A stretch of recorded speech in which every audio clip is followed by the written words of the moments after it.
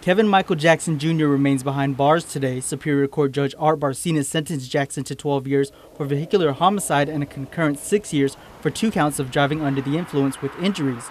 The former sailor was arrested in December of 2006 when he struck Ramon Oberiano from behind with his car and injured other bikers he was with.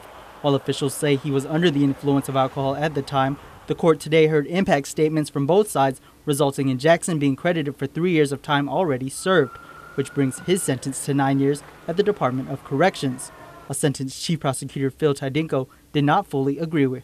I'm a bit disappointed with that sentence because the range was from 5 to 20. I would have liked to have just seen it higher. A higher time period, but in actuality, Jackson only has 7 years remaining in his sentence as he has spent the last 2 in prison while going in and out of the courtroom. Stephanie Tyron, who was part of the group of bikers, recalls the day Ray's body flew into the air after being struck and then falling on her. In court, she looked Jackson in the eye and said she hopes he learned his lesson. Conduct himself like a man when he comes out.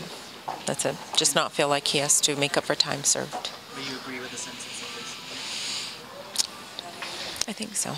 Jackson's mother, Cliftonia Ketchup, declined an interview, but in the courtroom explained that her son was a good kid and that he was going through a hard time in his life before the accident.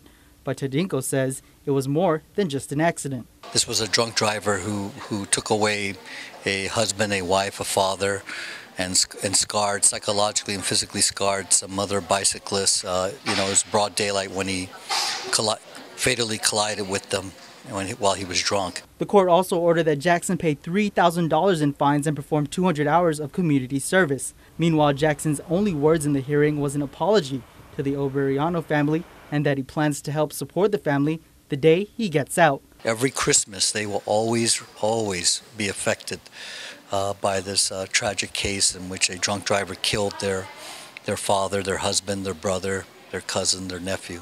Nick Delgado, PNC News.